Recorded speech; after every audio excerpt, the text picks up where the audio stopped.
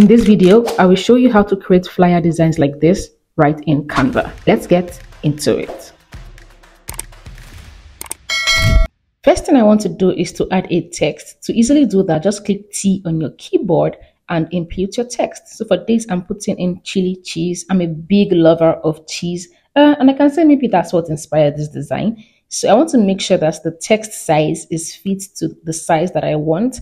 And I also want to make sure, that it is well aligned, because alignment is very, very important when designing. So I think I'm satisfied with this. Or better still, let's see if we can increase the text size to be bigger than this a bit. So yeah, I think this is fine. Then I move it upward and then duplicate the text. To do that, just click Ctrl D.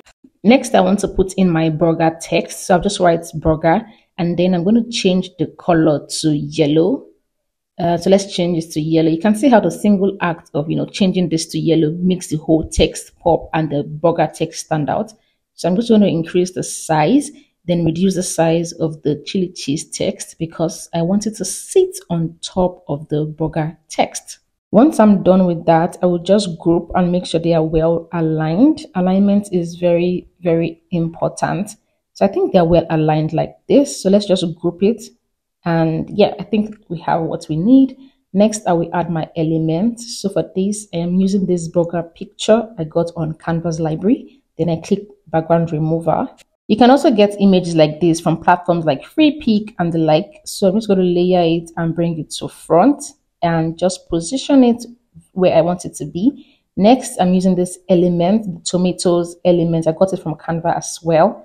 Then let's add a blur. To do that, click edit photo, scroll down and click blur. How many of you knew you can actually add a blur in Canva? Now you know. So I'm going to increase the intensity a bit to how I want it to be. And this is what we have. You can see it's blurred. Then I duplicate this and just move it to where I want it to be. Now that we are done with that, I think I want to add something else, and I want to add pepper. So when designing, look at the elements you want to add to the design that resonates with the design you are creating. So for this, remember, it's chili cheeseburger. So I want something that's chili. I want to add ingredients like pepper, tomatoes, the burger itself, and the likes. So don't add elements that are out of place with the design or what you are creating. So for this, I will also add a blur to this pepper design here and then increase the intensity. Once I'm done with that, I'll position it where I want it to be and then duplicate. So to easily duplicate, you can just click Ctrl D on your keyboard and you have it duplicated. So I think this is perfect here. What do you guys think? Okay, I think this works here. Now let's add our call to action text. So for this, I want to go to elements, then search for call to action like phone. Now I want to put in my phone number and every other thing. So I need elements like phone. So I'll just use this phone element right here. Then change the color. I'll put all of these dots elements. So all of this is just to add additional pop to the design. It's not necessary you do that. It's just based on your preference. Now I want to make the burger pop out a bit. So I want it to stand out from the rest of the image. So I'm just going to search for rounded shadow.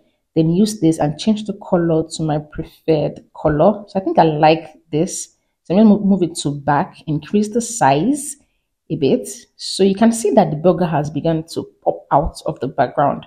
So you can see that the burger is standing out of the background. So I'm just going to lock all of these elements so that every change I am making is only to the highlighted shadow, the shadow that we have been behind. This layers feature from Canva is one that I'm totally in love with. You can see how it shows me everything in just a single view, and I can begin to move around how I want and not, remove every other thing that's behind.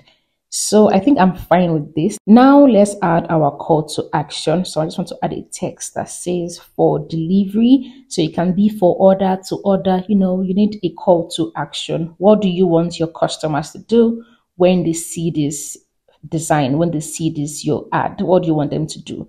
So we're adding our call to action, and I'm saying for delivery. I'll change the font to the Montserrat Classic. I really love this font. I don't think you can ever use enough of Montserrat. Now I'm just fitting in my text and placing it where I want it to be. Remember, alignment is very important. So just increase the size so we can see better. So this is what I want. Then I want to reduce the size and move it where I just want it to be. I think it's fine here. So next I will add my phone number. I'll just reduce this a little bit more and move it. I think it's too close. It's too close to the phone button. Okay, let's now duplicate this, then put in my phone number. Once I'm done with that, I want to also change the color of this phone number to be yellow. Remember, you don't also want to use too many colors in your design. So for this design, you can see I'm maintaining a red and yellow color feel, a red and yellow mood board. So when designing, have your mood board, make sure you don't use more than 3 colors, except it is a really colorful design. So now I'm just putting a line. So to do that easily, just click L on your keyboard and the line pops out. So this is our final look. Let me know what you think about this in the comment section. Here I'm just playing around with the gradient, but I really think I like it how it was before, but there's no harm in playing around as well. If you got to this point of the video, do like, share and subscribe so you can get to see more videos and tutorials like this. See you in my next video.